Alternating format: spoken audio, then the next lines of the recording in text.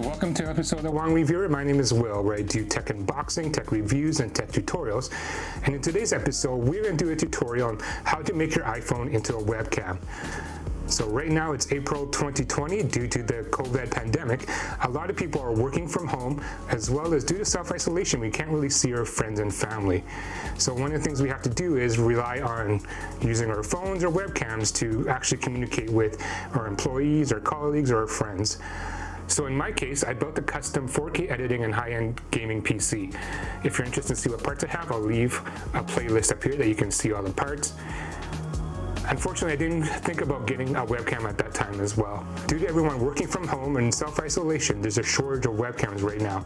Locally, where I live right now, of all the tech places such as Best Buy, Staples, Memory Express, even Walmart, all the webcams are sold out. Everyone is picking them up.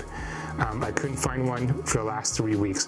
I could also order from Amazon, but on Amazon as well, a lot of the webcams are sold out, and the delivery date is about 3 to 4 weeks to get one. So as I was looking for a solution, I found a way to turn your Apple iPhone into a webcam and stream it. And so this tutorial is going to be talking about using an app called epoccam, installing it on your Apple iPhone, and how to stream it to your Windows desktop. And so that's what this tutorial is going to be. And as you're watching, if you find this video helpful, please consider liking the video and subscribing to my channel for similar content. So let's get into it. So step one, go to the App Store on your phone and download the epoccam application. The application is epoccam. There are two versions. There's a red version, which is a paid version, and then there's a green version. The red version and the green version is essentially the same application. The only difference is the red version is video in HD, which is 16:9 aspect ratio, and the most important thing is there's no ads. And the green free version, it only shoots in SD, 4.3 aspect ratio, and there are advertisements that pop up when you try to use it. Right now in Canada, the red version is $10.99. Step two is download the camera drivers from the Kinoni.com website. I'll leave a link in the description below. Once you get to the website, and it's free, you scroll down to download Windows driver.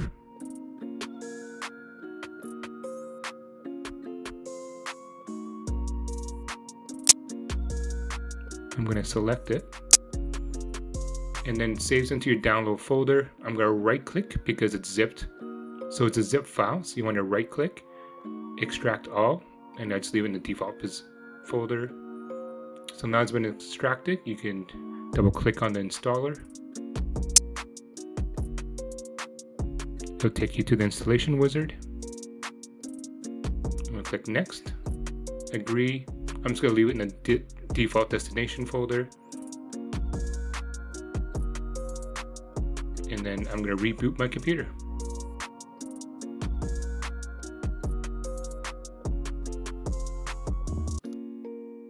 I've downloaded the epoccam HD app on my iPhone. I've downloaded the drivers on my Windows machine. We're going to boot this up to see how it works. So what you want to do first is open up the epoccam app, and it automatically connects right to my PC. So you can see it's connected using a USB. If I go to the camera app,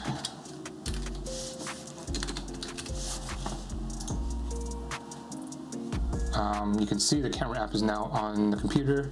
If I switch it around,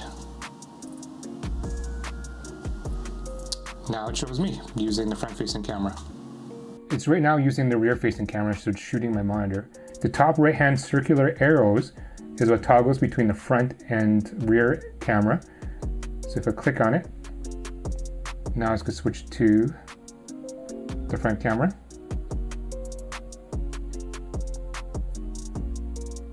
And then the arrow button here flips the screen horizontally.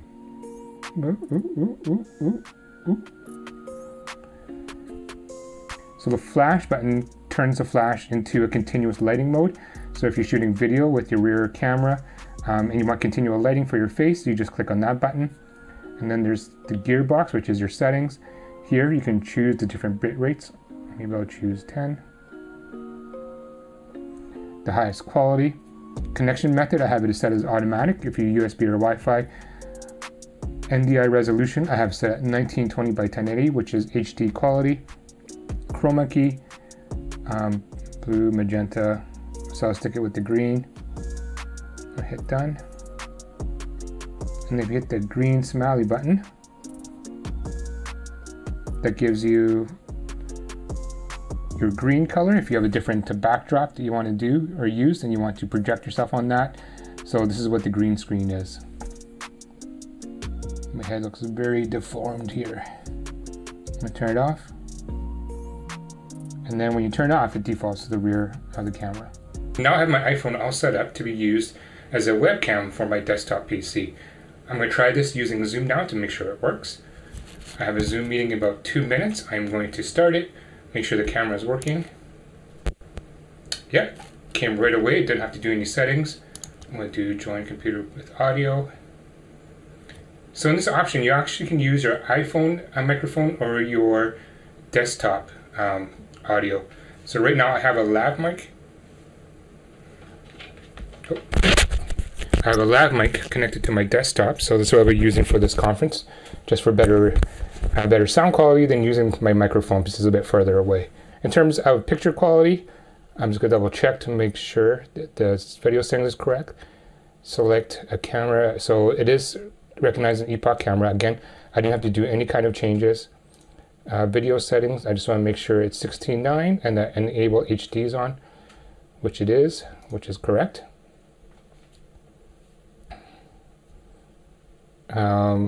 So we're ready to get started.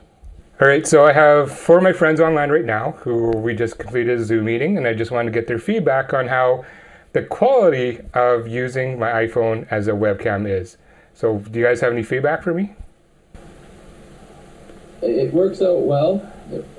Yeah, it's good. It cuts in and out a little bit quality-wise, but it's hard to tell. Okay. I'd say at times the picture is a bit fuzzy, but it's definitely a great alternative if that's what you're working with. Yep. Yeah, I think definitely with what's going on now, and this is definitely a lot better than just doing a normal conference call. It still works. They can still see who you are, can get the general facial expressions. It's a lot better than nothing for sure. No. All right. So thanks, guys, for your feedback. You are welcome. No problem. All right, so that's the feedback I got from my friends for using my iPhone as a webcam to participate in the Zoom meeting. As you heard from them, sometimes the quality dropped in and out. I'm not sure if that's the internet or a lag or maybe the signal on my screen looked normal, as you can see from the footage. I'm also, I can see that my video had a bit of a red hue from the webcam. When I looked on the iPhone itself, the color was fine, but for some reason when the signal went to the PC on the monitor, there was a red hue, which I don't like. So I'm gonna have to play around with the settings to see if I can fix the white balance on that. Other than that, I thought it worked fine. It did what it is supposed to do. As Braden mentioned, it's a great alternative than having no alternative, which is doing it by voice only. That concludes my tutorial on how to use the epoccam app on your iPhone to stream a signal to your desktop PC as a webcam. If you found this video helpful, please remember to give it a thumbs up and consider subscribing to my channel for similar content. Thank you for watching, and until next time.